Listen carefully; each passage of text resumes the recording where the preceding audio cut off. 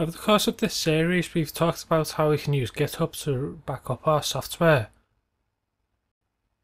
as well as some of the benefits of doing so.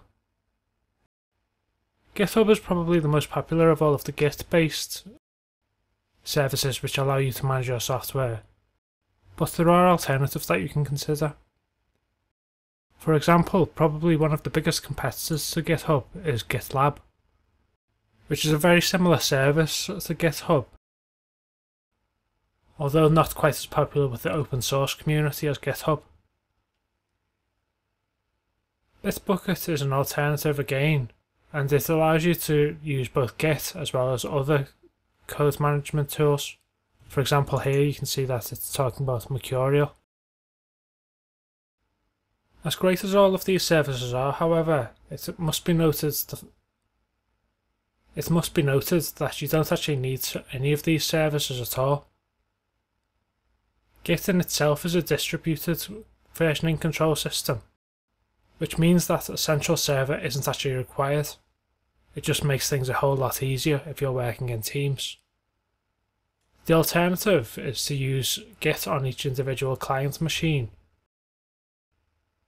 and instead of having a central repository which is always up to date, each individual client will be responsible for ensuring that their version is the most recent. Which might be okay when you're working with 1 or 2 people, but any more than 2 developers in a team, and the entire process becomes a whole lot more work than it's worth. Over the course of this series, we've covered the vast majority of the functionality of Git, specifically the GitHub flavour of Git. And although there are minor tweaks in the functionality between different flavours of Git, the core functionality and the core features are the same. So for example, in the previous video where we were talking about using different clients, the vast majority of different clients can be used on any of the other alternative services, with the only exception being the GitHub Windows client, which is obviously specifically built for GitHub. This video also brings to an end this series.